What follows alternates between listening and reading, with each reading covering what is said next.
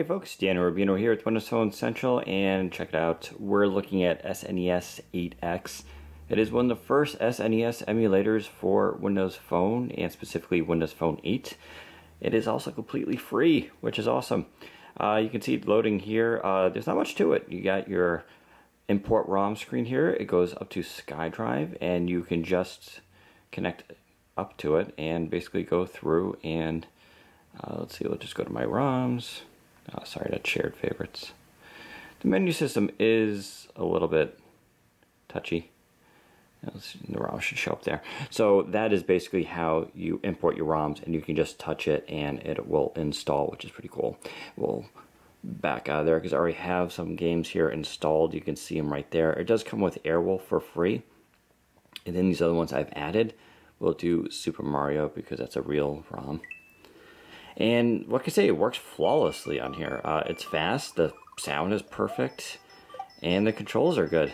I mean, what else can you want? In fact, if you hit this back button here, you get a bunch of little options, including you can save the game and load the game or reset it. We'll do a load start, and you can go back to your game that you had just were doing before. Let's see if I can play a little bit here. I probably won't be very good. It's kind of tough to shoot a video while rocking this game.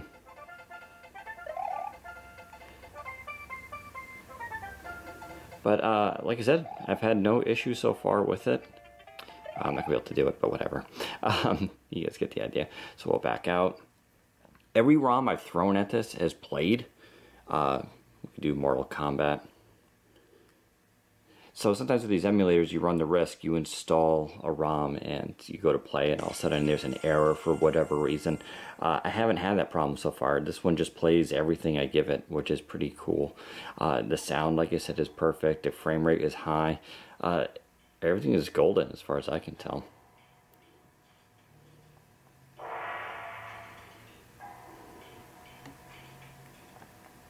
I don't know which ones. There we go. Yeah, so you can see the little buttons. They're kind of a little bit faded, which just gives a nice effect.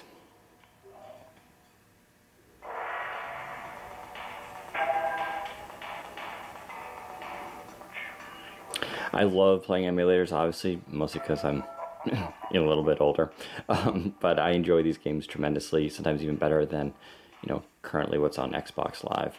But there you go, you get the sort of idea of that.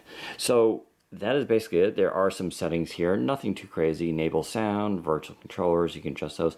There's this 30 Hertz mode, which changes the sound a bit. I don't recommend it, at least on the 920, causes some distortion.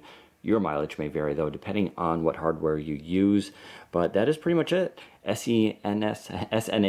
can't talk anymore. SNES8X for Windows Phone 8 is on the store right now. It is completely free.